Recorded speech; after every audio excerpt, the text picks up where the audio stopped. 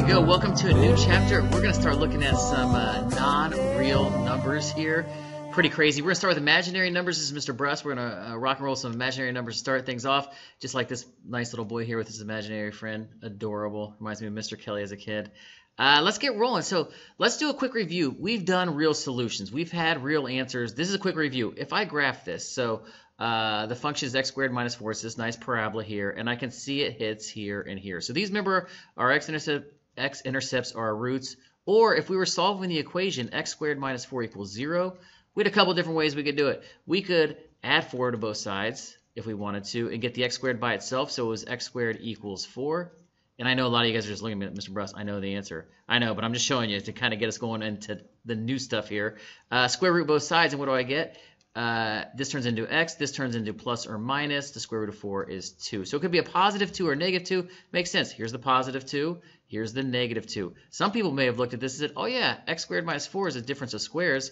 It's x plus 2, x minus 2. And if I set it equal to 0, I know my solutions are 2 and negative 2. They're both right. They're both cool. I just want to make sure that you are good to go. We've done that for the last couple chapters. Should be pretty solid that the x-intercepts are the roots, are the solutions. All the same stuff.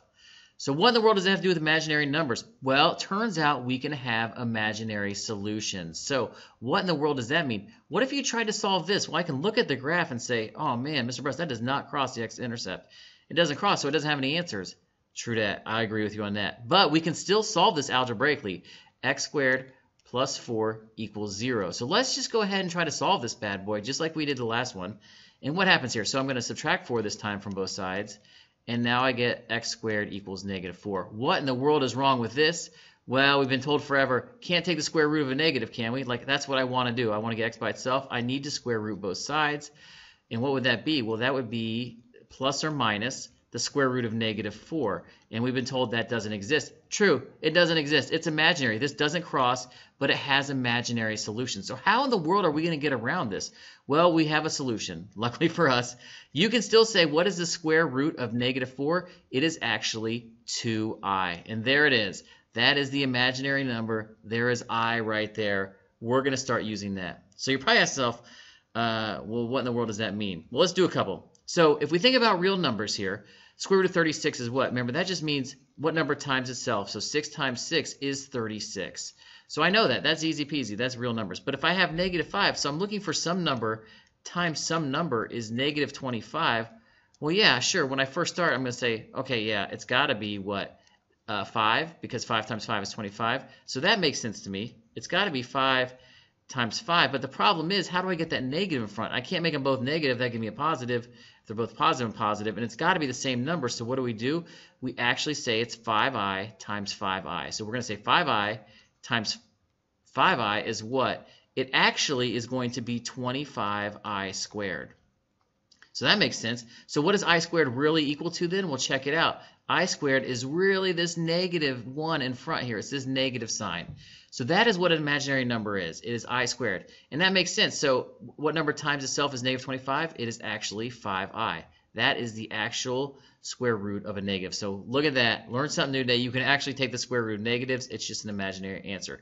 That's why 2i times 2i is negative 4. Totally legit. It's an imaginary number. That is crazy. So let's just play around with some imaginary numbers for a while. And I have I here. So imaginary numbers, so let's jot this down. I is I. That just means the imaginary number. I squared was the key here. That's the most important thing by far. You got to know it, circle it, star it, draw a box around it. I times I is I squared, which is negative 1. That's the key to this whole thing. That's why it works right there. Now, if I'm trying to find I cubed, what is I cubed really? Well, it's just a matter of saying I squared times I. Like that is I cubed, right? I squared times I is I cubed. So what is I squared really? Here's the key. Remember, this is so huge. I'm going to box it. So huge. I squared is negative 1. That's what the whole takeaway from this. So it's negative 1 times I. So this is actually negative I.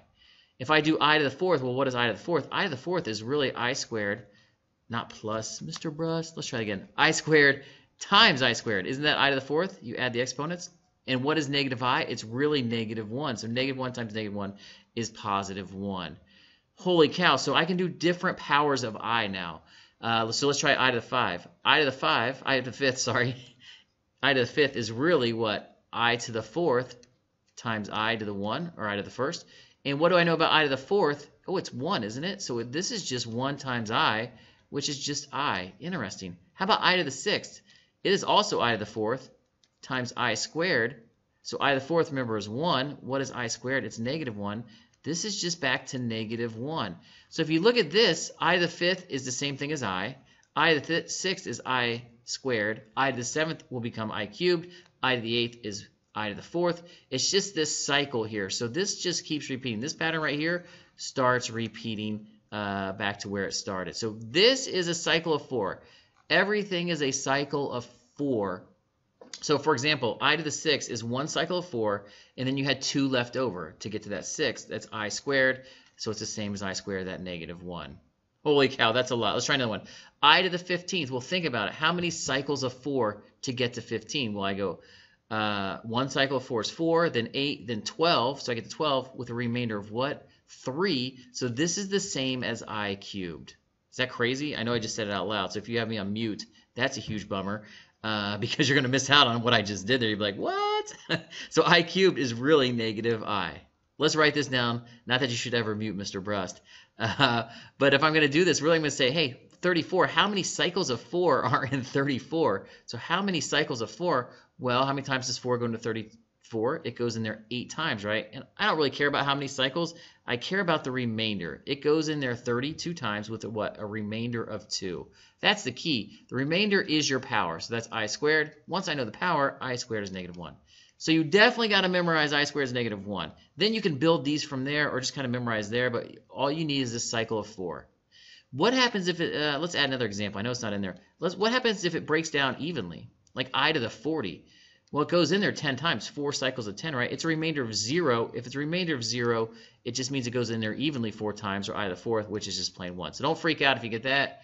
Practice those. If it's not making sense, man, I'll make up 100 of these or go to the corrective and do a couple of those.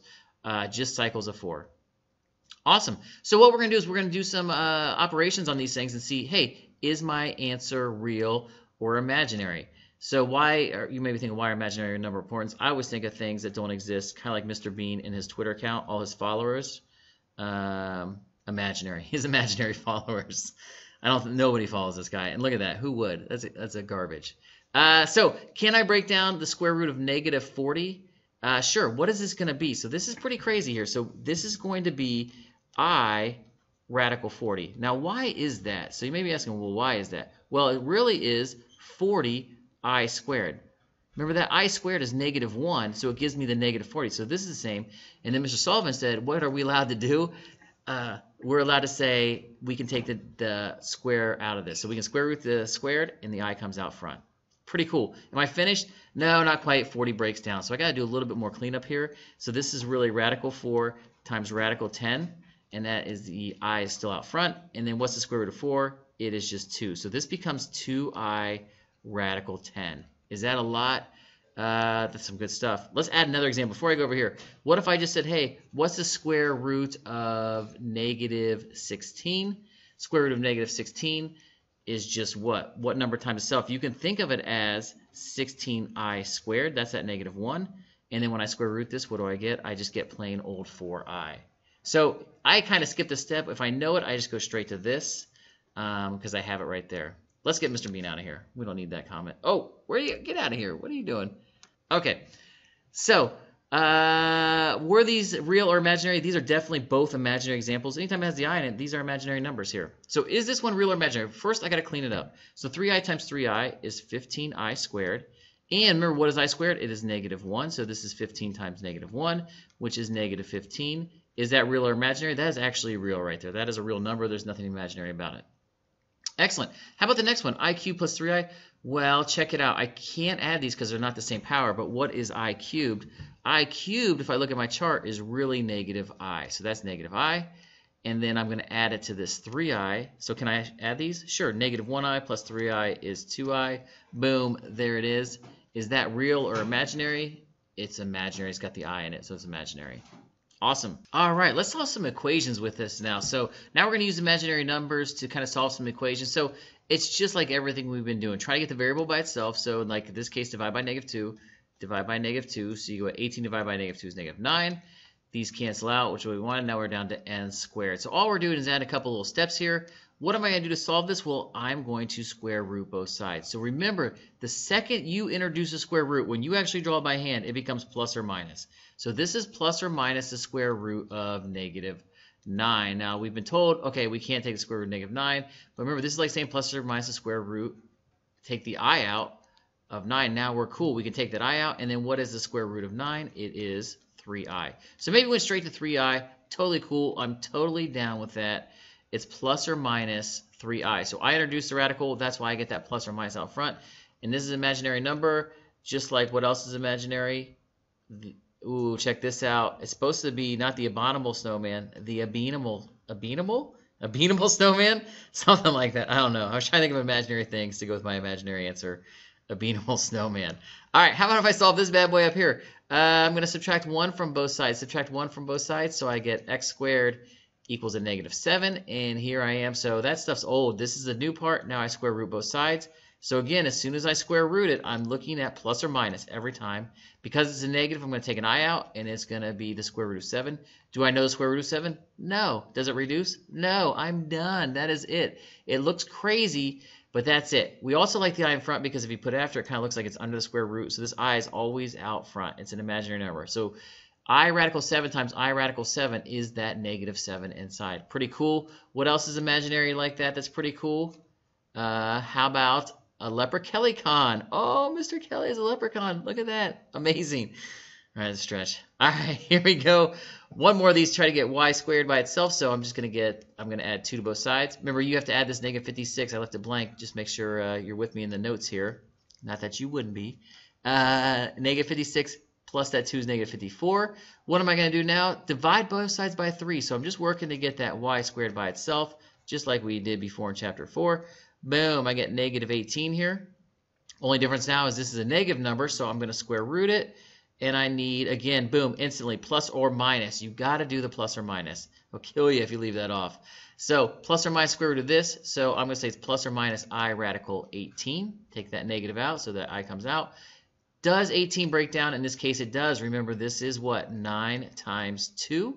So I still have the I out front. It's still plus or minus. And then what is the square root of 9? It is 3.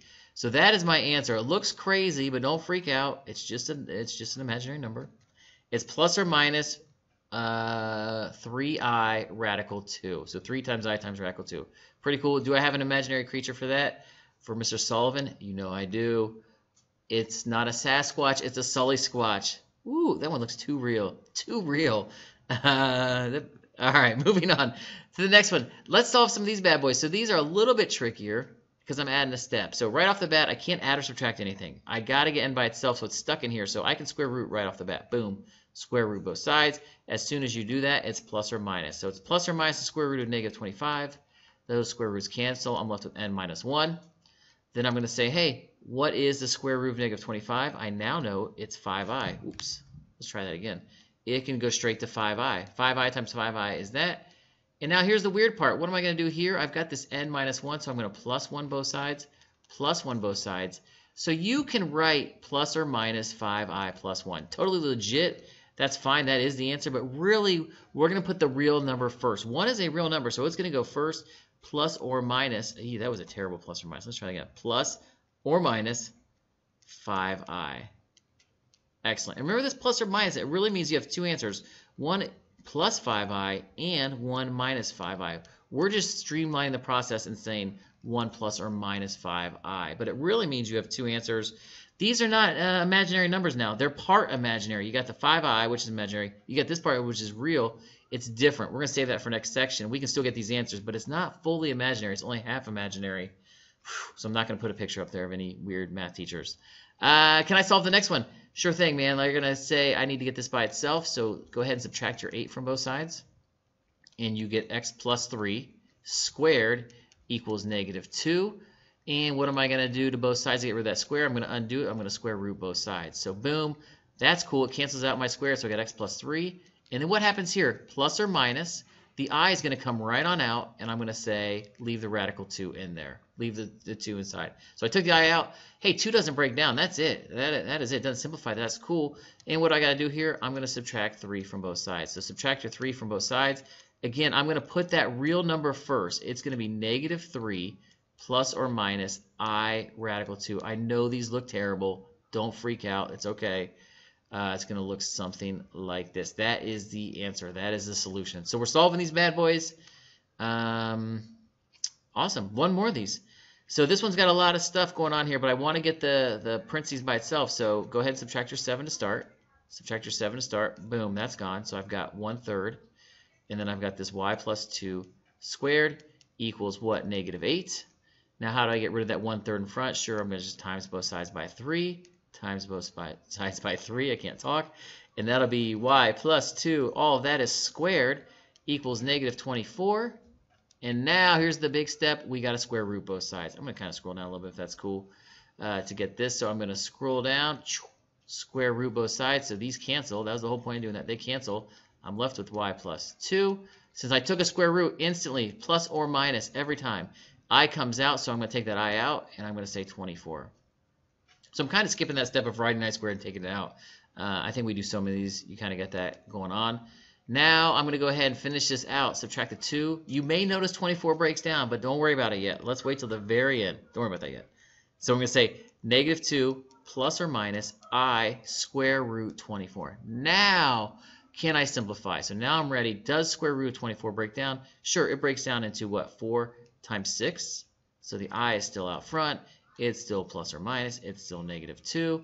And the whole reason we did that was say negative 2 plus or minus square root of 4 is 2. That's 2i radical 6. There it is right there. There is your solution. Y equals that bad boy right there. We now know how to do imaginary numbers. Practice these bad boys. Good luck on the math check. Peace out.